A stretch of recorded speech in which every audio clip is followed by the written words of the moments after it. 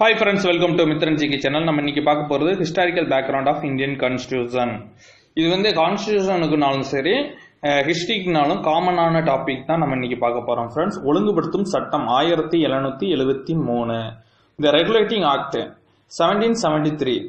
இந்த டாபிக்ல இருந்து ப்ரீவியஸ் இயர்ல வந்து கேட்டிருந்தாங்க கொஸ்டின், ஒழுங்குபடுத்தும் சட்டத்தினுடைய நன்மைகள் என்ன அப்படின்னு சொல்லி எக்ஸ்பிளைன் பண்ண சொல்லியிருந்தாங்க ஒரு 10 மார்க் கொஸ்டின்ல. நம்ம வந்து ஸ்கூல் புக்ல வந்து மோஸ்ட்லி வந்து 4 பாயிண்ட் தான் இருக்கும். அந்த 4 பாயிண்ட நம்ம பிரீஃபா எக்ஸ்பிளைன் பண்ண முடியாது. அப்படின்னா நம்ம ஒழுங்குபடுத்தும் சட்டத்தோடைய இன்டெப்தா நம்ம வந்து எல்லாமே நம்ம படிச்சிருந்தா தான் நம்ம வந்து எக்ஸ்பிளைன் பண்ண முடியும். ஓகே ஃப்ரெண்ட்ஸ், அதை பத்தி நம்ம வந்து இன்னைக்கு வீடியோல வந்து பார்ப்போம்.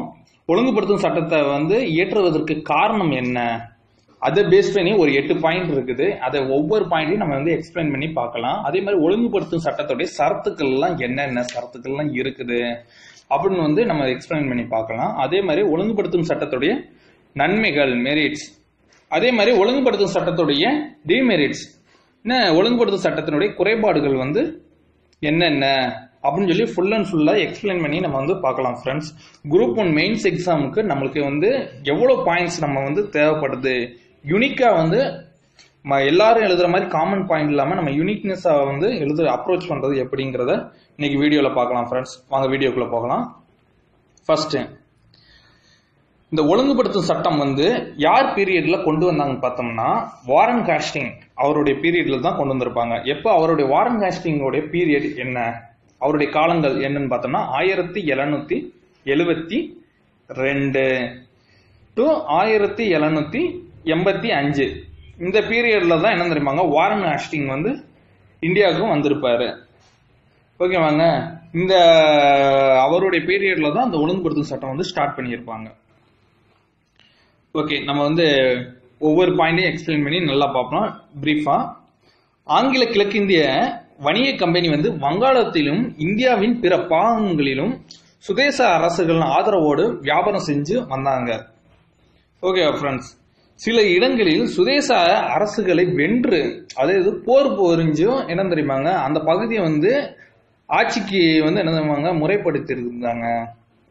இது வந்து 17ஆம் நூற்றாண்டில் இறுதியில், இது எப்ப இருந்தா 17ஆம் நூற்றாண்டு ஓகேவாங்க இறுதி வரை கம்பெனியின் அதிகார வளர்ச்சி வந்து மன்னரின் விருப்பம் பொறுத்தே இருந்தது. இந்த மன்னருங்கிறது யாருன்னு பார்த்தோம்னா இந்தியன் உள்ள மன்னர் கிடையாது, இங்கிலாந்து உள்ள மன்னர். ஓகேவாங்க, இங்கிலாந்து மன்னருடைய கண்ட்ரோல்ல தான் இந்த கம்பெனியுடைய வளர்ச்சி எல்லாம் இருந்துச்சு. அதே மாதிரி ஆனால் 18ஆம் நூற்றாண்டில் இங்கிலாந்து பார்லமென்றம் கம்பெனியின் விவகாரங்களில் மன்னரின் அதிகாரத்தை கட்டுப்படுத்தி மன்னருடைய பவரை வந்து என்ன கண்ட்ரோல் பண்ணிருச்சு. பார்லமென்றம் கட்டுப்படுத்தி தனது அதிகாரத்தை நீட்டியது. பார்லமென்றத்துடைய அதிகாரம் வந்து இன்க்ரீஸ் ஆச்சு. ஓகேவா ஃப்ரெண்ட்ஸ், அப்படியே கம்பெனியின் விவகாரங்களை கட்டுப்படுத்துவதற்கு இங்கிலாந்து பார்லமென்றத்தால் இயற்றப்பட்ட முதல் சட்டமே ஒழுங்குபடுத்தும் சட்டம். இது வந்து என்ன தெரியுமாங்க இங்கிலாந்து பார்லமென்றம் இயற்றிய முதல் சட்டம் வந்து என்ன தெரியுமாங்க கம்பெனிக்காகனா ஒழுங்குபடுத்தும் சட்டம். ஓகேவா ஃப்ரெண்ட்ஸ், 1770 வந்து என்ன தெரியுமாங்க ஆண்டு முதல் கம்பெனியின் செயல்களை வந்து நம்ம பார்லமென்றம் வந்து கவனிச்சுக்கிட்டே வந்திருக்கு. ஓகேவாங்க, அதுக்கு அடுத்து 1773 வந்து ஒழுங்குபடுத்தும் சட்டம் வந்து இங்கிலாந்து பார்லமென்றத்தால் நிறைவேற்றப்பட்டது. இந்த சட்டத்தின்படி பார்லமென்றம் கம்பெனியை கண்காணிக்கும் உரிமை பெற்றது. இப்போ வந்து நம்ம 24 ஹவர்ஸா வந்து கம்பெனியை வாட்ச் பண்றதுக்கு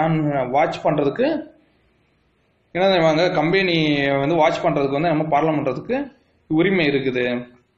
கம்பெனி நிர்வாகத்தில் காணப்பட்ட பல குறைபாடுகளை நீக்கப்பட்டன. இப்படி வாட்ச் பண்றதுனால 24 ஹவர்ஸா ஒரு ஆளை வந்து வாட்ச் பண்ணிக்கிறதா அந்த ஆள் வந்து தப்பே செய்ய மாட்டாங்க. அந்த மாதிரி தான் என்ன தெரியுமா பார்லமெண்ட் வந்து கம்பெனி வந்து வாட்ச் பண்ணிக்கிட்டே இருந்திருக்கு. இதனால வந்து எந்த ஒரு மிஸ்டேக்ஸுமே அவங்க பண்ணல.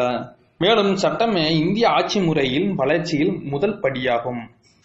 இது வந்து என்ன தெரியுமாங்க இந்திய ஆட்சி முறையின் வளர்ச்சியில் வந்து என்ன தெரியுமாங்க முதல் படியாகும் அப்படின்னு சொல்றாங்க. அதுக்கு அடுத்து என்ன தெரியுமாங்க இந்திய அரசியலமைப்பின் வளர்ச்சிக்கு அடிக்கல். இப்ப வந்து என்ன தெரியுமாங்க இந்தியன் கான்ஸ்டிடியூஷன் வந்து வர்றதுக்கு வந்து ஒரு பேசிக்கா இருந்த அடிக்கல் நாட்டினது வந்து என்ன தெரியுமாங்க ஒழுங்குபடுத்தப்படும் சட்டம். இப்ப ஒழுங்குபடுத்தும் சட்டம் வந்து என்ன தெரியுமாங்க எதனால இந்த ஒழுங்குபடுத்தும் சட்டம் வந்து இயற்றுவதற்கு என்னென்ன காரணங்கள்லாம் இருந்துச்சு அப்படின்னு பார்த்தோம்னா ஒரு 8 பாயிண்ட் இருக்கு. அந்த ஒவ்வொரு பாயிண்ட்டையும் நம்ம வந்து ஃபுல் அண்ட் ஃபுல்லா எக்ஸ்பிளைன் பண்ணலாம். ஓகேவா ஃப்ரெண்ட்ஸ்? எல்லாருமே என்ன தெரியுமாங்க தெரிஞ்சுக்கிட வேண்டிய பாயிண்ட் தான். கம்பெனி ஊழியர்களின் ஆடம்பர வாழ்க்கை. கம்பெனி ஊழியர்களின் ஆடம்பர வாழ்க்கை. கிழக்கிந்திய கம்பெனியில் பணியாற்றிவிட்டு இங்கிலாந்து திரும்பிய ஊழியர்களின் ஆடம்பர வாழ்க்கை இங்கிலாந்தில் வாழ்ந்து வந்த ஆங்கில மக்களை வந்து ஆச்சரியப்பட வைத்தது. ஏன் தெரியுமாங்க? எல்லா செல்வத்தையும் இங்கிருந்தே எடுத்துட்டு போயிட்டாங்கன்னா அங்கெல்லாம் போகும்போது நம்மலாம் எப்படி ஃபாரின்ல இருந்து ஒர்க் பண்ணிட்டு நம்ம இந்தியாவுக்கு வந்தோம்னா மோஸ்ட்லி ஃபாரின்ல உள்ளவங்களெல்லாம் பார்த்தோம், வீட்டுக்கு ஊர்ல வந்தவங்களெல்லாம் பார்த்தோம்னா பயங்கரமா பணக்காரனா இருக்கானப்பா அப்படின்னு வந்து நம்மளுக்குள்ளேன்னு ஒரு லைட்டா ஒரு ஃபீலிங் வரும்ல, அந்த மாதிரி தான் இங்கிலாந்தில் வாழ்ந்த மக்கள்கிட்டையும் இந்தியாவில இருந்து திரும்பி போனவங்களை பார்த்தோன்னே ஆச்சரியப்படுத்த வச்சுச்சு. ராபர்ட் கிளைவ் வந்து என்னமாங்க இங்கிலாந்து திரும்பிய சமயத்தில் அவருடைய ஆடம்பர வாழ்க்கையையும் ஆடைகளையும் கண்டு மக்கள் வந்து என்ன தெரியுமாங்க நவாப் ராபர்ட் கிளைவ் என்ன சொன்னாங்க? நவாப் ராபர்ட் கிளைவ். இது வந்து நம்ம ஸ்கூல் புக்ல வந்து இருக்காது. நவாப் ராபர்ட் கிளைவ்னு சொல்லி அவங்கள வந்து என்ன தெரியுமாங்க கூப்பிட்டு இருந்திருக்காங்க. மேலும் பல கம்பெனி ஊழியர்கள் தாய்நாடுக்கு வந்து திரும்பும் போது அதிகமான செல்வத்தை கொண்டு சென்றனர். அவர்கள் தங்களது புதிய செல்வத்தின் காரணமாக ஆடம்பர வாழ்க்கையை வாழ்ந்தனர். இவங்க வந்து என்ன தெரியுமா இங்க இந்தியாவில இருந்து அதிக அமௌண்ட் எல்லாம் எடுத்துட்டு போய் அங்க அவங்களுடைய இங்கிலாந்துல அவங்க வந்து என்ன பயங்கரமா செலவு பண்ணி நல்லா வாழ்ந்தாங்க அப்படின்னு வந்து சொல்லியிருக்கிறாங்க. இவர்கள் நசிந்து போன பரோக்கல். இது வந்து எலெக்ஷனுடைய நேம் தான் பரோக்கல்ங்கிறது சொல்றது. இந்த வேர்டு வந்து நம்ம வந்து கேள்விப்பட்டிருக்க மாட்டோம். பரோக்கல் என்ற தேர்தல் தொகுதிகளை விலைக்கு வாங்கி பாராளுமன்ற உறுப்பினர்கள் ஆயினார்கள். ஓகேவாங்க. எனவே ஆங்கில மக்கள் இந்த கம்பெனி ஊழியர்களின் ஆதரவற்ற இந்திய மக்களை ஏமாற்றி பொருட்கள் சேர்த்திருக்க வேண்டும் என்று எண்ணினர். இதுல வந்து என்னதுமா சொல்லியிருக்காங்க? ஆதரவற்ற இந்திய மக்களை வந்து என்னதுமா ஏமாத்தி தான் இந்த கம்பெனி ஊழியர்கள் வந்து பொருட்களை சேர்த்திருக்கணும் அப்படின்னு வந்து சொல்லியிருக்கிறாங்க. மேலும் அவர்களிடம் போராமையும் ஏற்பட்டது. ஏன் தெரியுமா? மோஸ்ட்லி நம்மளேன்னு ஃபாரின் போயிட்டு வந்தவங்களை பார்த்தோன்னே காசு கொஞ்சம் அதிகமா இருந்துச்சுன்னா பாடுறான் அவங்ககிட்ட எல்லாம் பைசா இருக்குது என்ன அப்படின்னு சொல்லிட்டு நம்மளுக்குள்ளேயே ஒரு போராமை வரும்னா அந்த மாதிரி தான் அவங்களுக்கும் ஏற்பட்டிருக்கு. இதனால் கம்பெனி நிர்வாகத்தில் பாராளுமன்றம் தலையிட வேண்டும் என பொதுமக்கள் கருத்தாக அமைந்தது. பொதுமக்களுடைய கருத்தா வந்து அமைஞ்சிச்சு. 2வது பாயிண்ட். இது ஃபர்ஸ்ட் பாயிண்ட்ல வந்து என்ன தெரியுமாங்க? மக்கள் வந்து போராமப்பட்டதுனால பாராளுமன்றத்துல வந்து என்ன தெரியுமாங்க இந்த கம்பெனியுடைய நிர்வாகத்துல நடவடிக்கை எடுக்கணும் அப்படின்னு வந்து சொல்லி இருந்திருக்கிறாங்க. அவங்க வந்து காசு பணத்தை பார்த்தோன்னே போராமப்பட்டதுனால. 2வது பாயிண்ட்ல வந்து இங்கிலாந்து பாராளுமன்ற உறுப்பினர்களின் கருத்து. இப்ப வந்து இங்கிலாந்து பாராளுமன்ற உறுப்பினர்கள் என்ன சொல்லியிருக்கான்னு பார்ப்போம். ராபர்ட் கிளைவின் வெற்றியினால் கம்பெனி வந்து என்ன அரசியல் அதிகாரத்திலும் வணிக வளர்ச்சியிலும் மிக முக்கியமான முன்னேற்றம் ஏற்பட்டிருக்கு. எனவே கம்பெனியின் லாபத்தையும் லாப பங்கீட்டையுமே பெரிதா கொண்டு கம்பெனியின் முன்னேற்றத்திற்கான காரியத்திலே வந்து அக்கறையோடு பாடுபடும் அலுவலர்களிடம் வந்து என்னமாங்க லட்சக்கணக்கான இந்திய மக்களை வந்து ஆட்சி புரியும் பொறுப்பை வந்து ஒப்படைப்பது சரியானதல்ல என பாராளுமன்ற உறுப்பினர் வந்து கருதி இருக்கிறாங்க. எத்தனை பேர்? லட்சக்கணக்கான இந்திய மக்களை வந்து ஆட்சி புரிவது வந்து பொருத்தமானது இல்ல, சரியானது இல்லை அப்படின்னு வந்து சொல்லி இருந்திருக்கிறாங்க. மேற்கு வங்காளம் போன்ற பகுதிகளை ஆளும் பொறுப்பை இங்கிலாந்து அரசு ஏற்றிருந்தா அரசுக்கு வந்து என்ன தெரியுமாங்க மேற்கு வங்கம் போன்ற பகுதியில வந்து என்ன தெரியுமாங்க ஆளும் பொறுப்பை வந்து இங்கிலாந்து அரசு வந்து ஏற்றுக்கிட்டுச்சுன்னா ஏற்றால் அந்த செயல் வந்து என்ன நற்செயல் தேடி தந்து குடியேற்ற நாடுகளை வந்து அதிகப்படுத்துவதற்கு அனுகூலமாக அமையும் என வந்து பாராளுமன்ற உறுப்பினர்கள் வந்து சொன்னாங்க. ஓகே ஃப்ரெண்ட்ஸ், இப்ப வந்து மோஸ்ட்லி வந்து பாராளுமன்றத்துல வந்து என்ன சொல்லியிருக்காங்க, அவங்க வந்து கம்பெனியை வந்து டெவலப் பண்ணணுமே தான் தவிர நாடை வந்து ஆட்சி பண்ணக்கூடாது. அப்படி ஆட்சி பண்ணணும்னு வச்சுக்கோங்க, நம்ம வந்து இன்னும் வந்து என்ன குடியேற்ற பகுதியை வந்து இன்க்ரீஸ் பண்ண முடியாது அப்படின்னு வந்து நாடாளுமன்ற உறுப்பினர்கள் எல்லாம் சொல்லியிருக்கிறாங்க. 3வது பாயிண்ட், தடையில்லா வணிக கொள்கை. தடையில்லா வணிக கொள்கை வந்து என்ன தெரியுமாங்க, பாலிசி ஆஃப் ஃப்ரீ ட்ரேடு. 18ஆம் நூற்றாண்டில் இங்கிலாந்தில் வந்து என்னவாங்க தடையில்லா வணிக கொள்கை வந்து நம்ம தேசிய அளவில் வந்து விவாதம் நடைபெற்றது வந்துச்சு. எப்ப 18ஆம் நூற்றாண்டுல இங்கிலாந்துல வந்து நடந்து வந்துச்சு இந்த மாதிரி. இதன் விளைவாக வந்து என்னமா இந்தியாவுடன் வியாபாரம் செய்ய ஆங்கில கிழக்கிந்திய கம்பெனி மட்டுமே பெற்றிருந்த முற்றுரிமைக்கு வந்து எதிராக குரல் வந்து எழுந்தது. கம்பெனியின் விவகாரத்தில் வந்து நம்ம பார்லமென்றம் தலையிட இதுவும் காரணம். ஓகே ஃப்ரெண்ட்ஸ், அதுக்கடுத்து வங்காள மக்களின் மிக மோசமான நிலை. 4வது பாயிண்ட், வங்காளத்தில் அறிமுகப்படுத்தப்பட்ட இரட்டை ஆட்சியின் விளைவா வந்து பல சீர்கேடுகள் காணப்பட்டுச்சு. இரட்டை ஆட்சின்னா எப்படி இருந்தாங்க, மன்னர் ஆட்சியும் இருந்துச்சு, அதே மாதிரி கம்பெனி கிழக்கிந்திய கம்பெனியுடைய ஆட்சியும் இருந்துச்சு. மக்கள் வந்து மக்களின் நலன்களை கவனிப்பாரு யாருமே இல்ல, கவனிப்பாருங்கிற வந்து யாருமே இல்லாம இருந்தாங்க. என்னன்னு தெரியும், என்ன ரீசன்னா நவாப்பிடம் வந்து என்னமா ஏதாவது குறை இருந்து நவாப்பிடம் வந்து என்னவாங்க ஏதாவது குறைய வந்து சொல்ல போறோம்னா உண்மையான அதிகாரம் வந்து கம்பெனியிடம் வந்து இருக்குது அப்படின்னு வந்து அவர் வந்து சொல்லிடுவாரு. அதே மாதிரி கம்பெனியிடம் வந்து முறையிட்டான்னு வச்சுக்கோங்க, அந்த நிர்வாக அதிகாரம் எல்லாமே நவாப்பிடம் வந்து இருக்குது அப்படின்னு மாத்தி மாத்தி வந்து சொன்னதுனால மக்களுடைய நிலைமை வந்து ரொம்ப மோசமாயிருச்சு. 1770 இது அப்பையில வந்து என்ன வங்காளத்துல வந்து பெரிய பஞ்சம் வந்து ஏற்பட்டுச்சு. அந்த பஞ்சத்துல வந்து ரொம்ப பேர் இறந்து போயிட்டாங்க. எவ்வளவுன்னு பார்த்தோம்னா என்ன ரேஷியோன்னு பார்த்தோம்னா 1/5, 5 பேருக்கு ஒரு ஆள் வந்து என்ன தெரியுமாங்க அப்படியே இறந்துட்டாங்க. அந்த ரேஷியோல வந்து மக்கள் வந்து இறந்ததுனால கம்பெனி ஊழியர்கள் வந்து இந்த டயத்தை வந்து பயங்கரமா பயன்படுத்தி இந்த பஞ்சத்தை வந்து பயன்படுத்தி பொருட்களின் விலையை வந்து என்ன இன்க்ரீஸ் பண்ணிட்டாங்க. விலையை இன்க்ரீஸ் பண்ணதுனால என்ன ரொம்ப பேரால வாங்க முடியாம போயிருச்சு. அதே மாதிரி இறப்புகளும் அதிகமாயிருச்சு. இன்னும் இந்த நிலையை வந்து இங்கிலாந்து மக்கள் வந்து இந்தியர்கள் மீது இறக்கப்பட வைத்துச்சு. இந்த கம்பெனியின் நடவடிக்கைகளை பற்றி விசாரிக்க வேண்டும் என கருத்தும் வலுவடைந்துச்சு. ஏன் தெரியுமாங்க, இந்த பொருளுடைய ரேட் இன்க்ரீஸ் பண்ணி அங்க பஞ்சம் ஏற்பட்டு இங்க மக்கள்லாம் இறந்து போறதை பார்த்தோன்னே இங்கிலாந்துல இருந்து இந்தியாவு மேல கொஞ்சம் இறக்கப்பட்டு தான் இந்த ஒழுங்குபடுத்தும் சட்டம் வந்து கொண்டு வந்திருக்காங்க.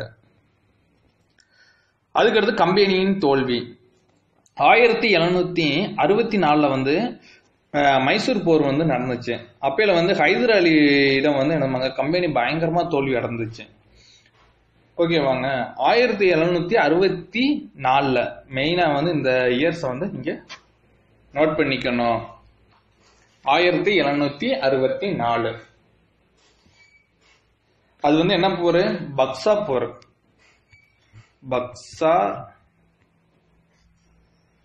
பக்சார் போர் தான் என்ன தெரியுமாங்க 1764 நடந்திருக்கும். ஓகே ஃப்ரெண்ட்ஸ், இந்த பக்சார் போர் வந்து நடந்திருக்கும் போது ஹைதர் அலிட்ட வந்து கிழக்கிந்திய கம்பெனி வந்து பயங்கரமா தோல்வி வந்து அடைஞ்சிருப்பாங்க. இதை வந்து என்ன இங்கிலாந்து சென்று இந்த விஷயம் வந்து இங்கிலாந்துக்கு போயிடும். அங்க போகும்போதுல அரசாங்கத்துக்கும் மக்களுக்கும் அதிர்ச்சி ஆயிரும். ஏன் தெரியுமா, நம்ம வந்து ஒரு கம்பெனியை வந்து இந்தியாவுக்கு அனுப்பி இருந்தோம்னா அந்த நாட்டு மக்கள்கிட்டே ரொம்ப அடிமை ஆயிட்டாங்க, ரொம்ப தோல்வி அடைஞ்சிட்டாங்க அப்படின்னு அதிர்ச்சியான உடனே இங்கிலாந்தோடைய புகழ் வந்து ஏதாவது களங்கம் ஏற்பட்டுரும் அப்படின்னு நினைச்சுக்கிட்டு இந்த கம்பெனி வந்து என்ன தெரியுமாங்க ஒழுங்குபடுத்தும் சட்டம் வந்து கொண்டு வரணும் கம்பெனிக்கு அப்படின்னு சொல்லி இங்கிலாந்துல இருந்து ஒரு பிரஷர் வருது. அதனாலதான் என்ன அரசாங்கம் வந்து தலையிட முற்படுது. கம்பெனியின் மோசமான நிதி நிலை. 1764 வந்து என்ன தெரியுமாங்க வங்காளம், பீகார், ஒடிசா ஆகிய பிரதேசத்துல வந்து திவானி உரிமையை வந்து கம்பெனி வந்து பெற்றிருந்துச்சு. அதனால கம்பெனிக்கு வந்து எவ்வளவு வருமானம் கிடைச்சிச்சுன்னா கம்பெனிக்கு வருடத்திற்கு 16 லட்சம் பவுண்ட் வந்து என்னவாங்க நிகர லாபம் கிடைக்கும்னு நம்பிக்கையே ஏற்பட்டுச்சு. எதனாலன்னு பார்த்தோம்னா இந்த பீகார், ஒடிசா, இந்த வங்காளத்தை வந்து நம்ம திவானி உரிமை வந்து பெற்றதுனால. எனவே கம்பெனியின் பங்கு தொகையின் மதிப்பும் இன்க்ரீஸ் ஆச்சு. பங்குதாரர்களுக்கு கொடுக்கப்பட்ட லாப பங்கீடு வந்து 10% இருந்து 12% இன்க்ரீஸ் பண்ணாங்க. இது வந்து ஸ்கூல் புக்ல இல்லைங்க, நீங்க வந்து நோட் பண்ணி வச்சுக்கோங்க. எத்தனை சதவீதம்னா 10% இருந்து 12%. ஆனால் 1772 வந்து கம்பெனியுடைய நிதி நிலைமை வந்து மோசமாகி திவாலாக போகுதுன்னு ஒரு வதந்தி வந்து பரவுச்சு. அதனால பங்கு வந்து விலை வந்து சரிஞ்சிச்சு. எனவே கம்பெனியின் பங்குதாரர்களின் தங்கள் நலனை வந்து காக்கிறதுக்கு பார்லமென்றத்தை வந்து உடனடியா வந்து கம்பெனியின் விவகாரத்துல தலையிட வேணும் அப்படின்னு சொல்லி கோரிக்கை வந்து விடுத்திருந்தாங்க.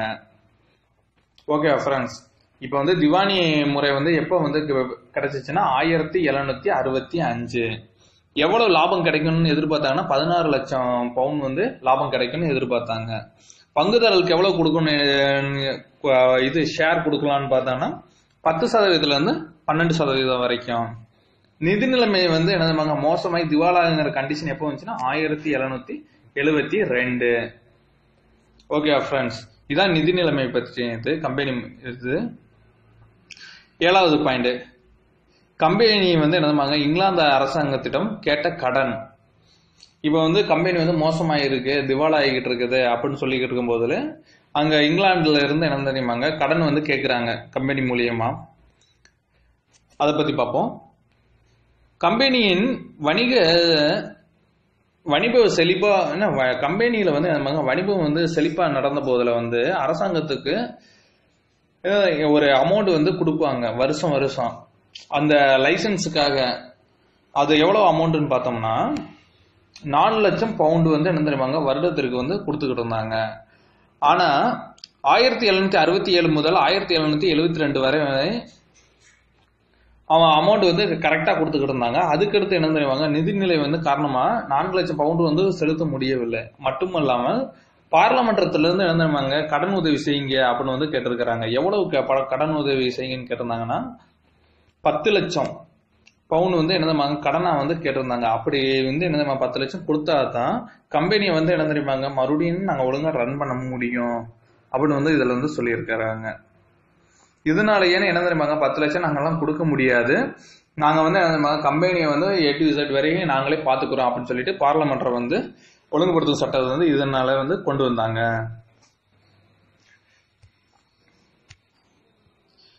நெக்ஸ்ட், நார்த்தன் பிரபு மசோதா 1773 மே 18.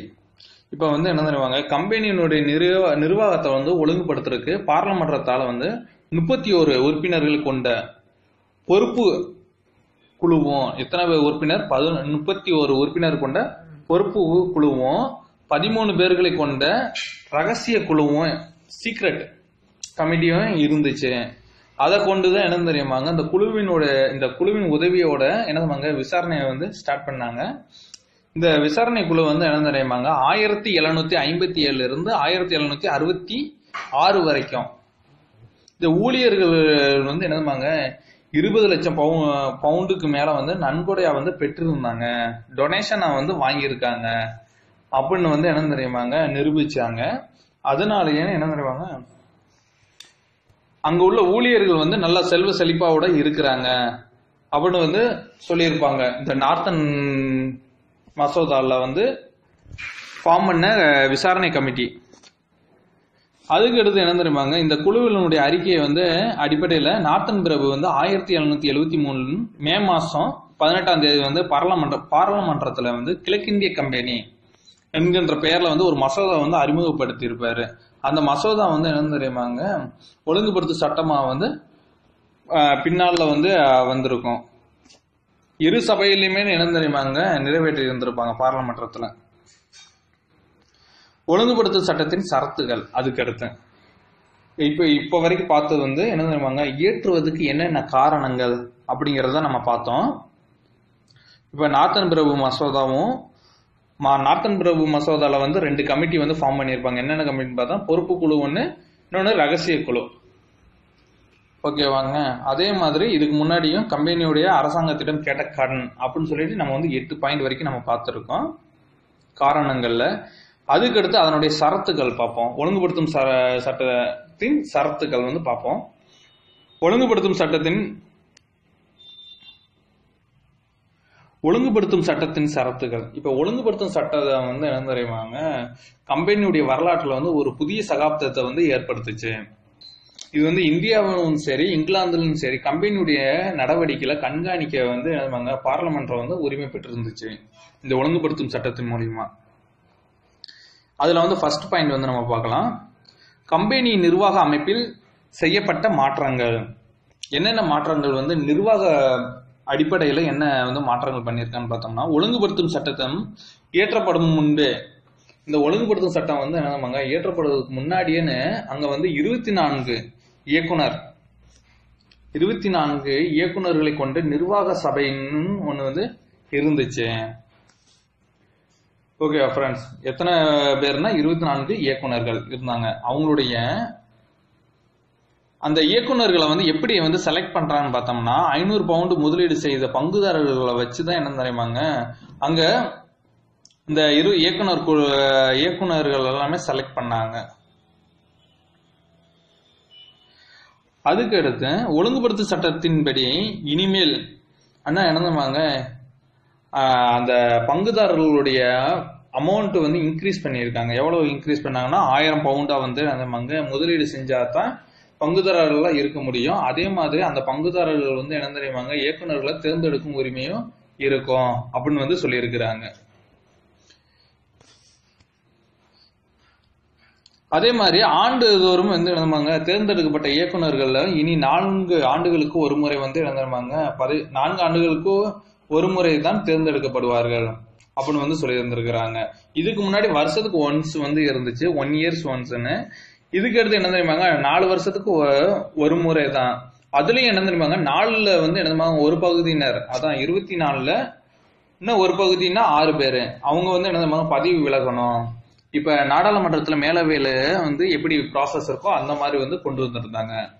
அதே மாதிரி புதிய இயக்குநர்களுக்கு பதிலா வந்து என்ன தெரியுமா புதிய இயக்குநர்கள் வந்து என்ன தெரியுவாங்க அவர்களுக்கு பதிலாக அந்த 6 பேருக்கு பதிலா வந்து தேர்ந்தெடுக்கலாம் அப்படின்னு வந்து சொல்லி இருந்திருப்பாங்க. இது வந்து நிர்வாக அடிப்படையில. இப்ப வந்து கம்பெனியுடைய நிர்வாக அமைப்புல வந்து நம்ம வந்து ஷார்ட்டா பார்த்தோம்னா இந்த ஒழுங்குபடுத்தும் சட்டம் ஸ்டார்ட் பண்றதுக்கு முன்னாடியே 24 இயக்குநர்கள் இருந்தாங்க. அந்த 24 இயக்குநர்களை வந்து யார் செலக்ட் பண்றன்னு பார்த்தோம்னா 500 பவுண்டு வந்து முதலீடு செஞ்ச பங்குதாரர்கள் வந்து தான் செலக்ட் பண்ணுவாங்க. இன்னுமே வந்து ஒழுங்குபடுத்தும் சட்டம் வந்த பிறகு அந்த பங்குதாரர்களுடைய வேல்யூ வந்து இன்க்ரீஸ் பண்ணிட்டாங்க 1000 பவுண்டா. அந்த 1000 பவுண்டு உள்ளவங்க தான் என்ன தெரியுமாங்க இயக்குநர்களை வந்து செலக்ட் பண்ண முடியும். அப்படி செலக்ட் பண்ணாதான் கொஞ்சம் திறமையான இயக்குநர்கள்லாம் இருப்பாங்க அப்படின்னு வந்து இந்த ஒழுங்குபடுத்தும் சட்டத்துல கொண்டு வந்திருந்தாங்க. அதே மாதிரி என்ன நமக்கு இந்த சுழற்சி முறைங்கிற மாதிரி 4 அதான் என்ன சொல்றது 4ல் ஒரு பகுதியினர் வந்து என்ன பதவி விலகணும் அப்படின்னு வேற சொல்லி இருக்கிறாங்க. அந்த புதிய இயக்குநர்கள் வந்து என்ன தெரியுமாங்க அந்த 6 பேர் வெளியே போறாங்களோ அவங்களுக்கு பதில் புதுசா வந்து தேர்ந்தெடுக்கணும் அப்படின்னு வேற சொல்லி இருக்கிறாங்க. இதுதான் ஃபர்ஸ்ட் பாயிண்ட்ல. அப்ப கம்பெனியின் நிர்வாகத்தின் மீது பார்லிமெண்டத்தின் கட்டுப்பாடு. ஒழுங்குபடுத்தும் சட்டத்தின்படி கம்பெனி நிர்வாகத்தின் மீது பார்லிமென்றம் வந்து பல கட்டுப்பாடுகளை வந்து ஏற்படுத்துச்சு. கம்பெனியினுடைய வரவு செலவு கணக்கை வந்து இங்கிலாந்து அமைச்சரவையில வந்து என்னதுமாங்க முன்பு வைக்கப்பட வேண்டும். மேலும் நிலவரி சம்பந்தமா இந்தியாவிலிருந்து வரும் எல்லா கடிதங்களும் கருவூலத்துறைக்கும் சிவில் ராணுவ போக்குவரத்துகளை வந்து என்னமாங்க இங்கிலாந்து வெளியுறவு செயலரிடமும் சமர்ப்பிக்க வேண்டும் அப்படின்னு வந்து சொல்லி இருந்திருப்பாங்க. இவ்வாறு கம்பெனியின் சிவில் வணிக நடவடிக்கைகளை வந்து தலையிடும் உரிமை வந்து பார்லிமெண்டத்துக்கு வழங்கப்பட்டிருக்கு. அது மட்டும் இல்லாம 20 ஆண்டுக்கு ஒரு முறை வந்து என்னதுமாங்க கிழக்கிந்திய கம்பெனி தொடர்ந்து இயங்க வேண்டுமா வேண்டாமா அப்படின்னு முடிவு எடுக்கிறது பார்லிமெண்டத்துக்கு வந்து என்னதுமாங்க சட்டம் வழங்கி இருக்குது. எனவே 20 ஆண்டுகளுக்கு ஒரு முறை கம்பெனியில் காணப்படும் குறைபாடுகளை நீக்க பார்லிமெண்டத்துக்கு வாய்ப்பு கிடைச்சிருக்கு.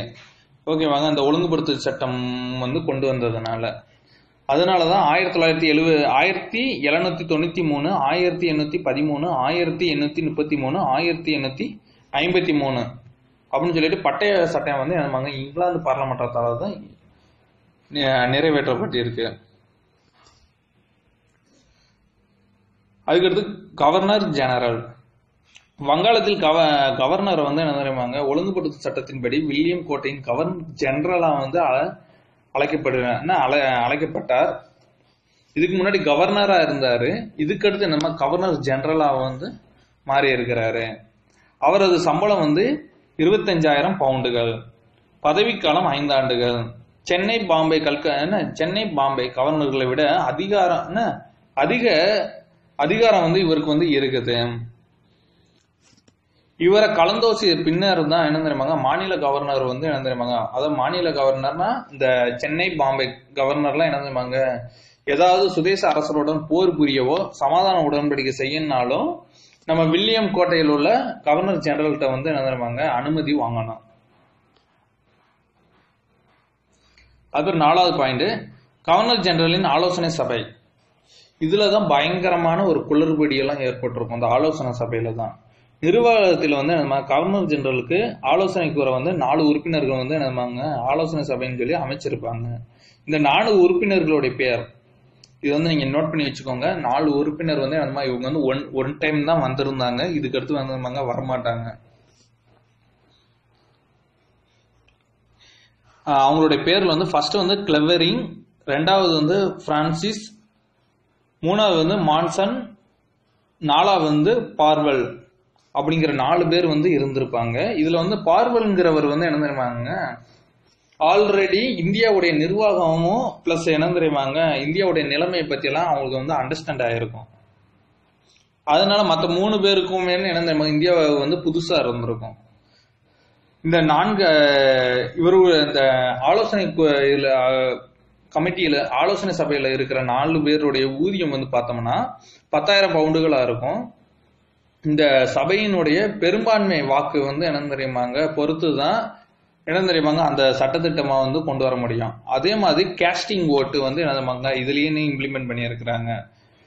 ஏதாவது 4 உறுப்பினர்கள்ல இந்த சைடு 2 பேரும் இந்த சைடு 2 பேரும் வந்து இருந்தாங்கன்னா அந்த நம்ம கவர்னர் ஜெனரலா இருக்கிறவர் வந்து கேஸ்டிங் ஓட்டு போட்டு இங்கேயும் ஓட்டு போடலாம், இல்லைன்னா இங்கேயும் ஓட்டு போடலாம், ஓகேயும் பண்ண வைக்கலாம், இது கேன்சல் பண்ணவும் வைக்கலாம்.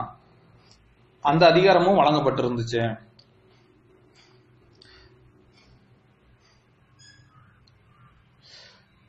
அதுக்கடுத்து கவர்னர் ஜெனரலுக்கு ஆலோசனை குழுவினருக்கும் இந்தியாவின் நிர்வாகத்தில் தேவையான சட்டங்களை ஏற்றிக்கொள்ளலாம்னு சொல்லி பார்லமெண்ட் வந்து பெர்மிஷன் வந்து கொடுத்திருப்பாங்க. ஓகே ஃப்ரெண்ட்ஸ், 5வது தலைமை நீதிமன்றம். ஒழுங்குபடுத்தும் சட்டத்தின்படி ஒரு தலைமை நீதிபதியும் 3 துணை நீதிபதிகளும் அடங்கிய ஒரு தலைமை நீதிமன்றம் வந்து கல்கத்தால வந்து ஸ்டார்ட் பண்ணியிருப்பாங்க. எப்போ ஸ்டார்ட் பண்ணாங்கன்னு பார்த்தோம்னா 1774 இருந்து ஸ்டார்ட் பண்ணியிருப்பாங்க. ஓகே ஃப்ரெண்ட்ஸ், இது வந்து கவர்னர் ஜெனரலை வந்து கட்டுப்படுத்தாது. இது வந்து தனியா நம்ம எப்படி சுப்ரீம் கோர்ட் இருக்குது அந்த மாதிரி வந்து தனியா வந்து இருக்கும். அதே மாதிரி தலைமை நீதிபதி மற்றும் பிற நீதிபதிகளை வந்து அரசால் நியமிக்கப்பட வேண்டும். அரசுன்னா என்னதுமாங்க, இங்கிலாந்துடைய அரசு தான் அரசு. நம்ம இந்தியாவில இருந்தெல்லாம் யாருமே நியமிக்கப்பட மாட்டாங்க. இங்கிலாந்துல உள்ளவங்க தான் இந்த நீதிபதிகளையும் பிற நீதிபதிகளையும் நியமிப்பாங்க. தலைமை நீதிமன்றம் சிவில் கிரிமினல் அலுவலகங்களையும் கடற்படை மற்றும் மத சம்பந்தமான வழக்குகளை விசாரிக்கும் உரிமை பெற்றிருந்துச்சு. இந்த நீதிமன்றத்தின் அதிகாரம் வந்து வங்காளம், பீகார், ஒடிசா மாகாணத்தின் ஆங்கிலேய ஆட்சிக்கு உட்பட்ட குடிகள் மீது என்ன தெரியுமாங்க பரவி இருந்துச்சு. தலைமை நீதிபதியா வந்து ஃபர்ஸ்ட் யார் இருந்தா பார்த்தா சார் எலிசா இம்பேல். யார் இருந்தா சார் எலிசா இம்பேல் வந்து என்ன தெரியுமாங்க தலைமை நீதிபதியாகவும் இருந்தாரு. அதே மாதிரி மற்ற நீதிபதிகள் பார்த்தோம்னா சேம்பர்ஸ், லமாய்ஸ், ஹைட் அப்படிங்கிற 3 நீதிபதிகள் நியமிக்கப்பட்டாங்க. இவங்க தான் ஃபர்ஸ்ட் துணை நீதிபதிகள். அதான் தலைமை நீதிபதிகள் கீழே உள்ளவங்க வந்து 3 பேர். அவங்களுடைய நேம் வந்து கேட்க வாய்ப்பு இருக்குது ஃப்ரெண்ட்ஸ். இவங்க தலைமை நீதிபதியுடைய சம்பளம் பார்த்தோம்னா 8,000 பவுண்டும், துணை நீதிபதிகளுடைய சம்பளம் பார்த்தோம்னா 6,000 பவுண்டா வந்து இங்கிலாந்து பாராளுமன்றமே கொடுத்துக்கிட்டு இருந்துச்சு. இப்ப வரைக்கும் நம்ம பார்த்தது ஒழுங்குபடுத்து சட்டத்துடைய சரத்துகள் வந்து நம்ம பார்த்துக்கிட்டு இருந்தோம் ஃப்ரெண்ட்ஸ். தலைமை நீதிமன்றம், அதுக்கடுத்து கவர்னர் ஜெனரலுடைய ஆலோசனை சபை, அதுக்கு முன்னாடி வந்து கவர்னர் ஜெனரல், அதுக்கு அடுத்து வந்து என்ன கம்பெனி நிர்வாகத்தின் மீது பார்லமெண்டத்துடைய கட்டுப்பாடு, அதுக்கடுத்து அமைப்பு, கம்பெனி நிர்வாக அமைப்பில் வந்து செய்யப்பட்ட மாற்றங்கள். இந்த 5மே என்ன தெரியுமாங்க ஒழுங்குபடுத்து சட்டத்துடைய சரத்துக்கள். நம்ம அடுத்து வந்து நம்ம வந்து பார்க்க போறோம் ஒழுங்குபடுத்தும் சட்டத்துடைய நன்மைகள்.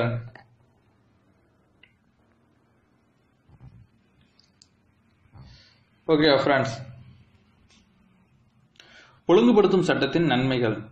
ஒழுங்குபடுத்தும் சட்டமே இந்தியாவை ஆங்கில பார்லமெண்டத்தின் அதிகாரத்துக்குள் கொண்டு வந்த முதல் சட்டம். ஓகேவாங்க, ஆங்கில பார்லமெண்டத்துக்குள்ள ஆங்கில பாராளுமன்றத்தினுடைய அதிகாரத்துக்குள்ள கொண்டு வந்த முதல் சட்டம். ஓகேவா ஃப்ரெண்ட்ஸ், கம்பெனியின் ஊழியர்கள் தங்களது நாட்டின் அரசாங்கத்தின் கட்டுப்பாட்டு இல்லாமல் இருந்ததால் இந்திய மக்களை தங்கள் மனம் போனபடி கொள்ளையடித்து வந்தனர். ஓகே ஃப்ரெண்ட்ஸ், அவங்க வந்து என்ன அவங்க இஷ்டப்படி வந்து இந்தியா வந்து சூறையாடிக்கிட்டே இருந்திருக்கிறாங்க, யாருமே கண்ட்ரோல் பண்ண இல்லை அப்படிங்கிறதுனால. ஆனால் ஒழுங்குபடுத்தும் சட்டத்தின் மூலமாக கம்பெனியின் நடவடிக்கைகளை கட்டுப்படுத்தப்பட்டு இங்கிலாந்திற்கு ஏற்பட்ட அவப்பெயர்களை நீக்க நடவடிக்கை மேற்கொள்ளப்பட்டது. இரண்டாவது, கம்பெனி அலுவலர்களிடம் காணப்பட்ட ஊழல்களையும் ஒழுங்கீனங்களையும் அதிகார துஷ்பிரயோகத்தையும் அகற்ற இந்த சட்டம் வந்து உதவியது. இந்த சட்டத்தின்படி தான் கவர்னர் ஜெனரலாக பணிபுரிந்த வாரன் ஹேஸ்டிங் வந்து என்னதுவாங்க பின்னர் பாராளுமன்றத்தால் துரோக குற்ற விசாரணை செய்யப்பட்டார். மூணாவது, வங்காளத்தில் ஏற்பட்டிருந்த இரட்டை ஆட்சி முறையின் சீர்கேடான நிலை மாறுவதற்கு சட்டம் வந்து உதவியது. இந்திய மக்களுக்கு வந்து என்னமாங்க நன்மையும் பெற்றது தந்தது. இது நாலாவது, கம்பெனி ஊழியர்கள் சுயநலத்துக்காக வந்து செய்து வந்த தனி வணிபம் அகற்றப்பட்டதால் கம்பெனிக்கு வந்து என்னமா அதிக லாபம் வந்து கிடைச்சிச்சு. இந்திய வணிபம் வந்து என்னமாங்க வளர்ந்துச்சு. அஞ்சாவது பாயிண்ட், 500 பவுண்டு முதலீடு செய்தவர்களின் வாக்குரிமை வந்து ரத்து செய்யப்பட்டதால் வசதி படைத்தவர்களும் இயல்பாகவே தகுதி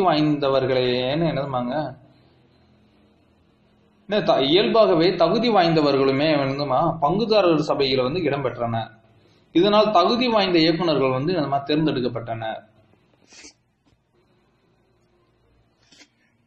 ஆறாவது பாயிண்ட், இயக்குநர்களின் பதவிக்காலம் வந்து ஓராண்டா இருந்தபோது அவர்களுடைய என்ன தெரியுமாங்க எந்த ஒரு காரியமேனு சரியா வந்து செய்யல.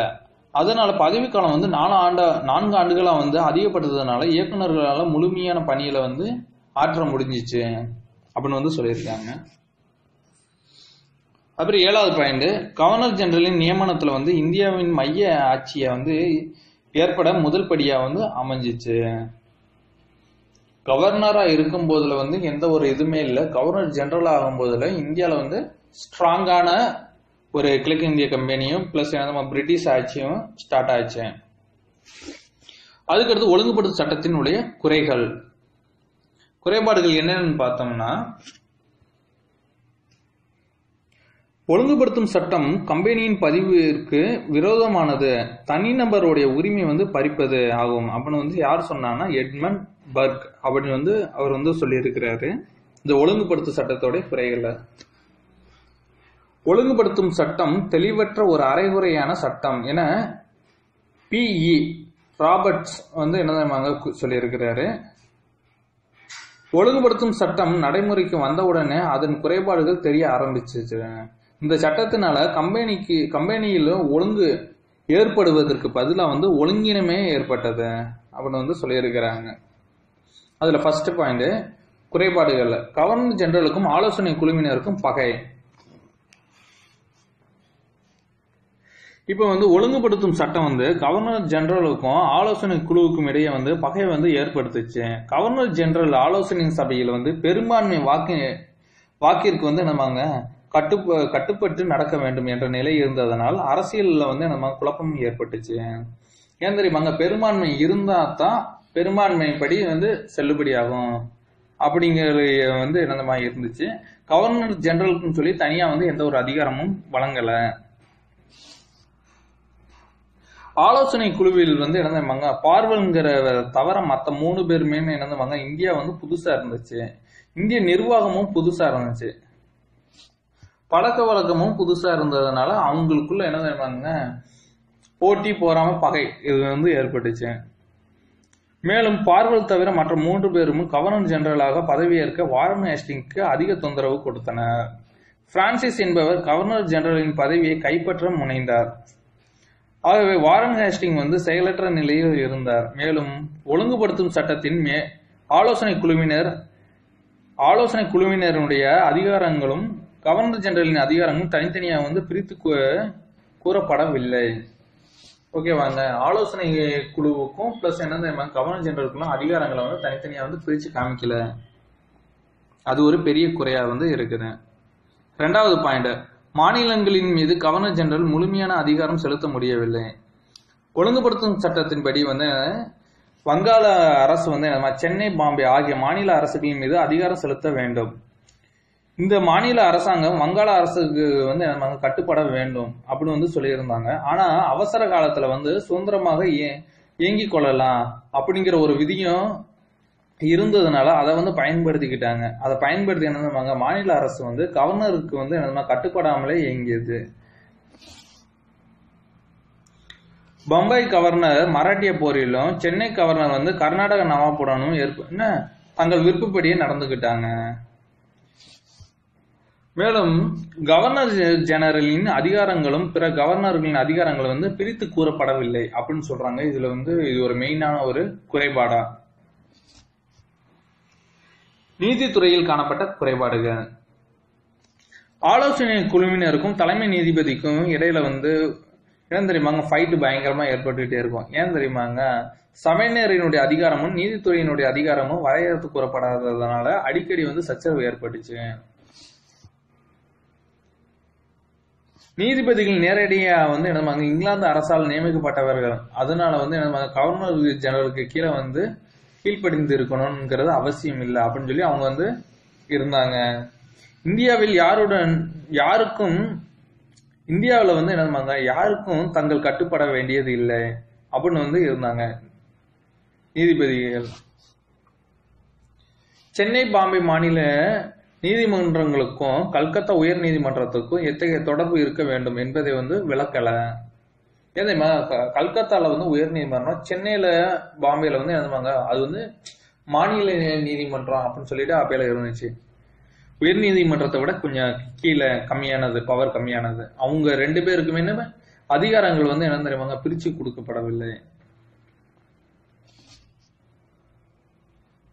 மேலும் தலைமை நீதிமன்றம் இந்திய குடிமக்களின் அனைவரின் மீதும் அதிகாரம் செலுத்துவதா அல்லது கம்பெனியின் கீழ் வந்து பணியில் அமர்த்திய இந்தியர்கள் மீது அதிகாரம் செலுத்துவதா என செய்தி வந்து என்ன தெளிவாக கூறப்படவில்லை.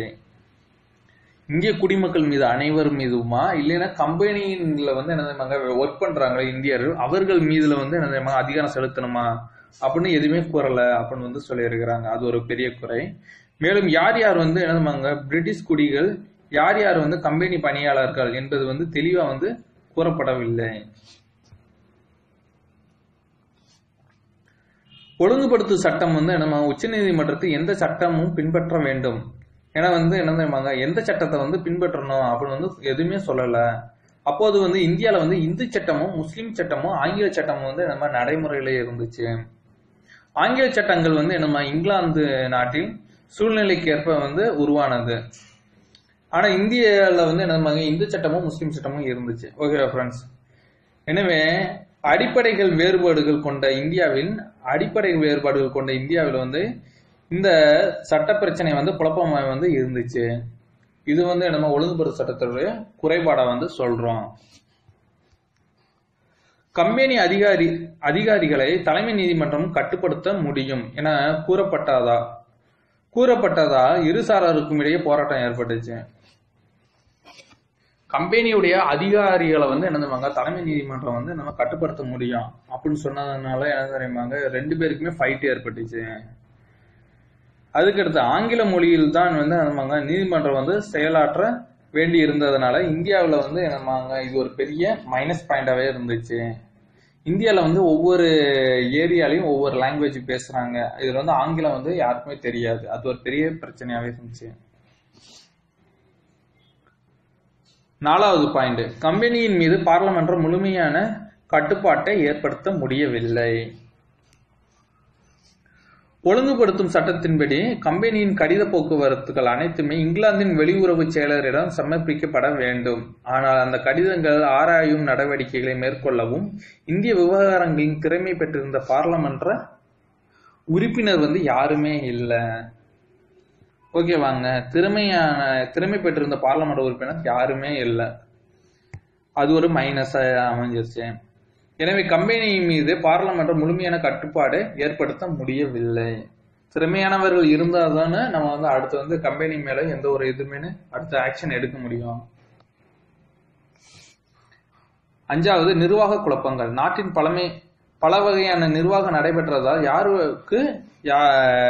யாருக்காக வந்து என்ன கட்டுப்படுவது என புரியாமல் மக்கள் வந்து குழப்பத்துல இருந்தாங்க. ஒண்ணு வந்து என்னதுமாங்க, ஆட்சியாளர் என்ற நிலையில்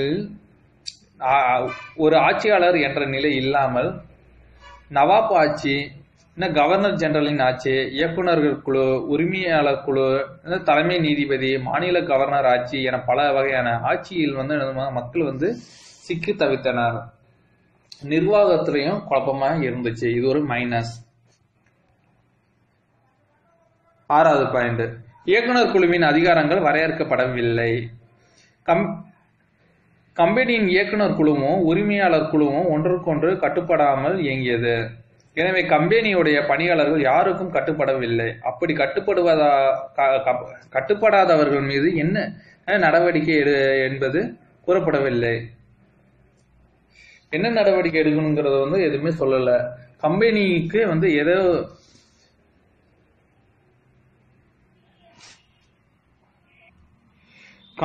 வந்து ஏதோ சந்தேகம் வந்து ஏற்பட்டுச்சுன்னு வச்சுக்கோங்க, அது வந்து இங்கிலாந்துக்கு வந்து நம்ம தொடர்பு கொள்ள வேண்டிய நிலையில வந்து இருந்துச்சு. ஏன் தெரியுமா, சட்டத்திட்டம் வரையறுக்கப்பட்டதுல ஏதாவது பிரச்சனை ஏதாவதுன்னா இங்கிலாந்துல தான் நம்ம வந்து பேச வேண்டியிருக்கோம் அப்படின்னு வந்து அவங்களுக்குள்ள இருந்துச்சு. மொத்தத்துல வந்து அந்த கம்பெனியின் மீது அரசாங்கத்திற்காவது, ஊழியர்களின் மீது மேலதிகாரிகளுக்காவது, ஆலோசனை சபையின் மீது கவர்னர் ஜெனரலுக்காவது, சென்னை பாம்பே மாநிலத்தின் மீது கல்கத்தா மாநிலத்திற்காவது தெளிவான அதிகாரத்தை வந்து ஒழுங்குபடுத்த சட்டம் வந்து கொடுக்கல அப்படின்னு வந்து சொல்லியிருக்காங்க. இது ஒரு பெரிய மைனஸ். மேற்கண்ட பல குறைபாடுகள் இருந்தபோது இந்திய அரசியலமைப்பு வரலாற்றின் ஒழுங்குபடுத்தும் சட்டம் ஒரு முக்கிய மைல்கல் என சொல்ல வேண்டும். ஏன் தெரியுமாங்க, அதை பேஸ் பண்ணி தான் ஒவ்வொரு சட்டமுமே கொண்டு வந்திருக்காங்க. இந்திய ஆட்சி படிப்படியாக சீர்திருத்தப்பட இச்சட்டம் வழிவகுத்தது. ஒழுங்குபடுத்தும் சட்டத்தில் காணப்பட்ட குறைபாடுகளை படிப்படியாக நிவர்த்தி செய்யப்பட்டது. 1781 ஆண்டு இயற்றப்பட்ட வங்காள நீதிமன்ற சட்டத்தின் மூலமாகவும் 1784 ஆண்டு இயற்றப்பட்ட பிட் இந்திய சட்டத்தின் மூலமும் 1786 இயற்றப்பட்ட பார்லமெண்ட் சட்டத்தின் மூலமும் ஒழுங்குபடுத்தும் சட்டத்தில் உள்ள குறைபாடுகளை நீக்கப்பட்டது. ஓகே ஃப்ரெண்ட்ஸ், இப்படி வந்து ஃபுல்லா வந்து நம்ம வந்து எஸ்ஏ மாதிரி எழுதுனாதான் குரூப் 1 மெயின்ஸ்ல வந்து நம்மளுக்கு வந்து 15 மார்க் போற இடத்துல அட்லீஸ்ட் வந்து நம்ம 14 மார்க் இல்ல 13 மார்க் வந்து நமக்கு வந்து போடுவாங்க ஃப்ரெண்ட்ஸ். ஏன் தெரியுமா, குறைபாடுகள் இருந்துச்சு. அந்த குறைபாடுகளை வந்து எப்ப வந்து சரி பண்ணாங்க, எந்த சட்டத்தின் மூலியமா அப்படிங்கிற பாயிண்ட்ஸும் நம்ம வந்து ஆட் பண்ணிக்கிட்டோம்னா உங்களுக்கு வந்து யூனிக்னஸா இருக்கும் உங்களுடைய கொஸ்டின், உங்களுடைய ஆன்சர்ஸ் சீட்டேன்னு. ஓகே ஃப்ரெண்ட்ஸ், இந்த வீடியோ பிடிச்சிருந்தா லைக் பண்ணுங்க, ஷேர் பண்ணுங்க, மறக்காம சப்ஸ்கிரைப் பண்ணிருங்க ஃப்ரெண்ட்ஸ். தேங்க்யூ.